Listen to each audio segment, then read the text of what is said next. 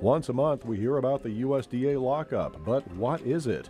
The U.S. Department of Agriculture's National Agricultural Statistics Service lockup occurs before market-sensitive data like the monthly crop production report is released to the general public. We have full physical security, a perimeter around the space that we work within.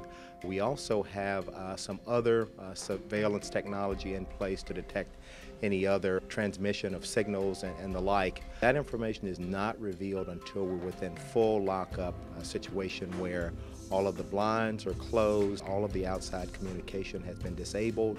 Once we're within that space, we're able to take the information and populate it on a local area network within the lockup space. This information is extremely sensitive because it can affect crop prices across the nation and around the world. An accidental information leak could give certain parties an unfair advantage in financial trading.